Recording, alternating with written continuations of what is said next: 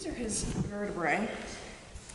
And obviously, you can see that something is not right there.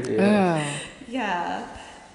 So what I'm thinking, and they can't confirm this because it's part of my project, but these are lesions that are consistent with tuberculosis. And so we've had a complete...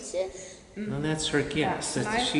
They know and she doesn't, and she's trying to figure it out. But what I think, these are very characteristic lesions of tuberculosis. Poor guy, look at that. Vertebral collapse of the vertebral body.